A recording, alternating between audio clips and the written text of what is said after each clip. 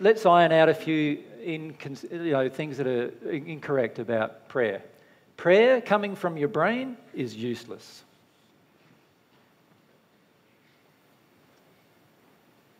That's why it doesn't work for most people, because when you're doing a rosary without any heart, if you're doing some kind of, praying 6 times a day to the east without any heart, has no benefit to you or to anybody else around you whatsoever.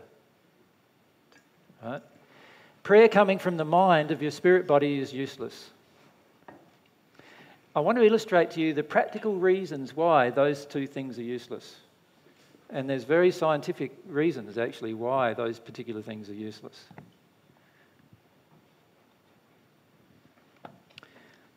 There's a lot of good scientific reasons. 1, thoughts are created by your own brain. And those thoughts come from your soul, but that trigger thoughts generally. But thoughts only that do not come from your soul are just coming from your own brain or somebody else's brain. They are your creations, not God's. Do you understand? Now, you're allowed to create. God created you to create. But they are your creations. The second thing is thoughts cannot exit the universe. So while it is possible for people inside of the universe to catch your thoughts, in other words, telepathic response to your thoughts is possible, God will not receive your thoughts because God exists outside of the universe. Your thoughts are a substance of your own creation and require the same substance to exist in order to be transmitted. And as a result of that, they require substances that exist in the physical universe in order to be transmitted from one person to another. As a result, it is impossible for thoughts to exit the universe. Do you understand? Is that getting a bit too scientific for you? Yeah? It's like trying to send an email to someone who doesn't have a network. Right? So while God can see your thoughts, because God can peer into the universe and see anything, God will not receive your thoughts into God's soul because it's impossible for your thought to exit the universe and enter God's soul. There's only one thing that God created that enables you to communicate with God, and that is your soul. And your soul is made up of substances that, when transmitted, are able to exit the universe and enter God. Do you understand?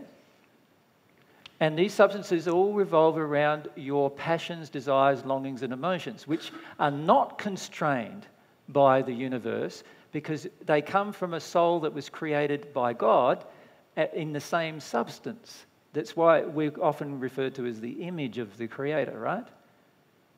So our soul is created in the image of the Creator, and as such, we have the ability to transmit to our Creator feelings from our soul, thoughts even from our soul, but they're not structured in the way that our intellectual thoughts are structured. So no amount of intellectual prayer will actually be heard by God. What has to be engaged is this thing, the soul. That has to be engaged. Your feelings, your longings, your desires, your passions, these are the things that need to be engaged in order to pray. Now, prayer where these things are engaged is always effective. In other words, God always receives it under one condition. There's only one condition, and that is if, and I write if like this, because everyone ignores the if, right? If our longing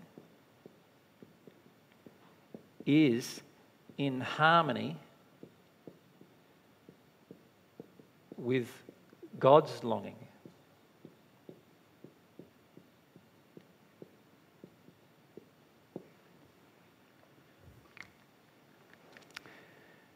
So it's a big if, right? If our longing is in harmony with God's longing, every longing we have directed towards God will be satisfied.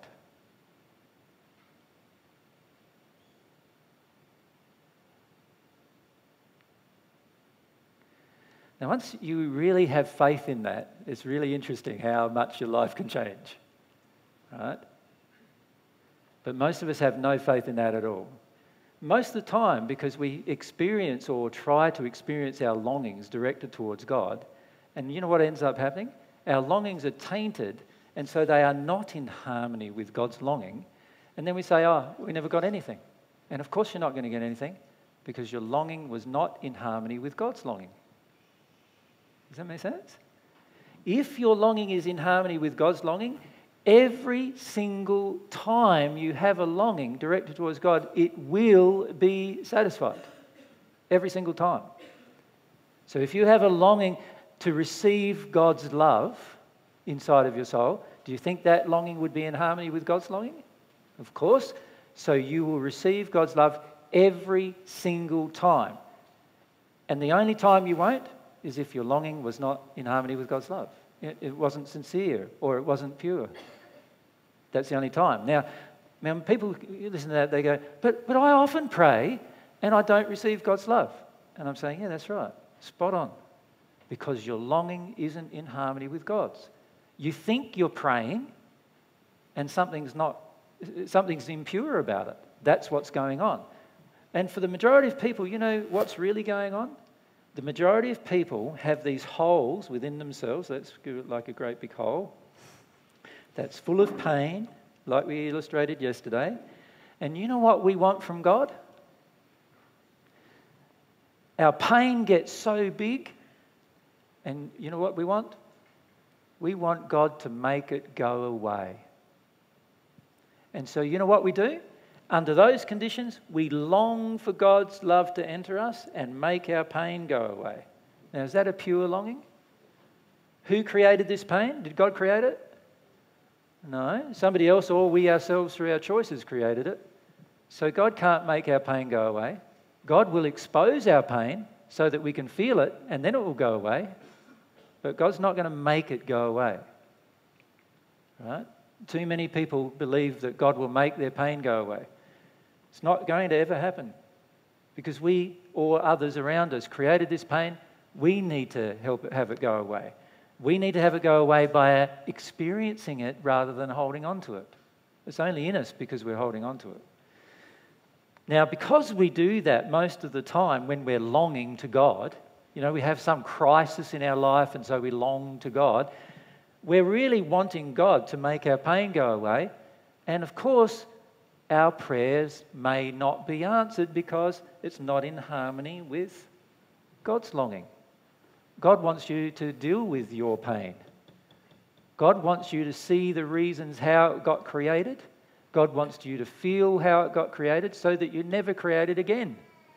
If God just rubbed it out every time like this, you'd just go ahead and create it again if you don't know how it got there. You need to know how it got there, right? You need to feel it and experience it in order to know. So God's not going to rub out your pain just because you want it.